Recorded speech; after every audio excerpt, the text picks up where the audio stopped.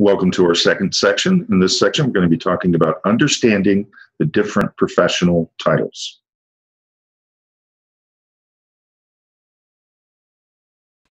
So, who are the key professionals that you want to be considering to work with your child? First, there are tutors. Second, we have reading specialists or reading tutors. Third, there are learning specialists. Fourth, there are educational therapists. And fifth, there are educational coaches or mentors. Now, there are other terms out there as well. We just picked the ones that we use the most personally, and we are going to be defining those. Our definitions may not necessarily match up with other people's definitions, but this is how we feel it pans out. Professionals use many titles. These are a few that can help students with dyslexia and other types of learning disabilities. Really, our intent here is to try to reduce the amount of confusion, because oftentimes there is a lot of confusion, but we're going to hopefully not confuse you further, but we do want to try to define these types of titles so that it'll help you a little bit as you begin to do your own research and figure out who's best for your child. Great. Thanks. So the first type is a subject-based tutor. They do one of four things. They reteach specific school subjects like math, Spanish, or science. They also assist with homework. What's more, they help with test preparation. Finally, some offer some study skill suggestions. There are reading specialists and reading tutors. Sometimes people call themselves a reading specialist, other times they call themselves a reading tutor, but they're really often one and the same. First of all, they offer multisensory, systematic, and explicit instruction. Second, they tend to implement specific approaches like the Orton-Gillingham approach to reading, and we offer more information about that in a handout that you can download. Third, they also offer direct instruction in fluency and comprehension. And fourth, they should be well-versed in applicable assistive technologies, software, as well as applications. I think this is a really good slide here, and I think the critical points here, and I wanted to reinforce a couple of things that you said. In this day and age, obviously the vast majority of kids we see that have learning problems have issues with reading, writing, and spelling. So the vast majority of people that you're going to be looking for are going to be hopefully experts in this area. And there has been a lot of discussion that, of course, Orton-Gillingham is a very solid approach that can help you very considerably with your child's reading skills. But it's important to recognize that it really should be necessary, but not necessarily sufficient, because we now know from the science that kids can also specifically struggle with fluency and comprehension, and that's reflected in different areas of the brain when we do brain research. So it's really important that you understand what these reading specialists do, what Orton-Gillingham is, and what else they can do beyond that to make sure that there's also direct instruction in fluency and comprehension. Great. Thanks, Michael. And then there's the learning specialist. A learning specialist teaches compensatory learning strategies. And a compensatory learning strategy is where you teach a student to utilize their strengths to compensate for their weaknesses. A learning specialist also utilizes multisensory instruction. And when we say multisensory instruction, we're talking about using all the different senses, like visual, auditory, tactile, and kinesthetic.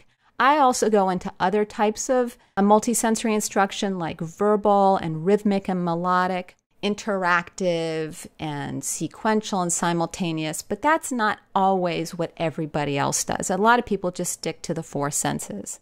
But a learning specialist also instructs students on mindfulness and metacognitive approaches to learning. What this means is metacognition is your cognition of your cognition. So it's being aware of your own thought process. And when you become aware of your own thought processes, then you are able to have more control. So it helps you with attention, for example. If you are aware of your own attention, then you can control your own attention. A learning specialist also implements study skills and intervention strategies. What's more, they help with school accommodations, and they also teach advocacy skills so that they teach not only the parents but also the kids on how to advocate for what their personal needs are. And then finally, they tend to be versed in assistive technology, software tools, educational websites, such as the Khan Academy, and applications. This is another really good slide. And remember that the purpose of these slides is for us to give you an overall view of how some people describe their titles, and some people are going to say, I do a bunch of these things, but I don't call myself a learning specialist. That's fine. What's important, I think, and I've been thinking about this, Erica, is that the particular skills that we're talking about are important for people to understand in relationship to what their specific child's needs are. So the more they educate themselves about these different types of specialist strategies, the more they're going to be able to make informed decisions about who's best for their child and what kinds of skills and strategies should we really bear down on. We want to clarify versus confuse, I think. Yeah, absolutely. And then there's an educational therapist, and they're very similar to the learning specialist, so they do many of the same things that a learning specialist does, but they tend to do something a little bit more. The key term is the therapist. In order to use that term, I personally believe that you have to have a significant amount of education in psychology. Again, they do very similar things to the learning specialist, such as teaching metacognitive and compensatory learning strategies. But then they also provide cognitive remedial training in areas such as auditory discrimination, memory, visual discrimination, maybe processing speed or working memory. They also are versed in strategies that address the social and emotional aspects of learning. And that's bringing in, again, more of the psychology piece. So you might need to be coaching your kids on more socially appropriate behavior, or even to cope with a teacher or other kids that are bullying them. And then finally, an educational specialist wants to have expertise in working with students who struggle with executive functioning and attention. And I think learning specialists do tend to do that as well, but that's very important for an educational therapist to have that kind of expertise. Mm-hmm. Yeah, I agree with everything, all the points that you made on this slide. I think the emphasis, again, is like you said, is therapist equals some kind of skill with regard to the social emotional aspect. Yeah, for sure. And then finally, we have the educational coach or mentor. And what they do is they tend to examine the present circumstances and then define personal goals. So it's almost like a life coach. So it's very similar to that. And they also provide motivation and support to overcome obstacles and challenges.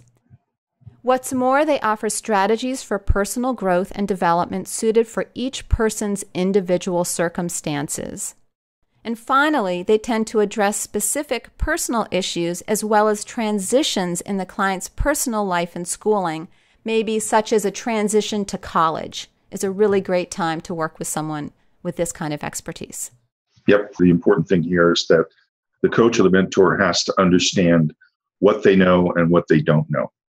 So I think helping somebody transition to college is really great. They just need to make sure that they have the skills, the education, training, and experience to handle the people that are coming into their office or their practice. Join us in the next video, finding the best person to work with your child.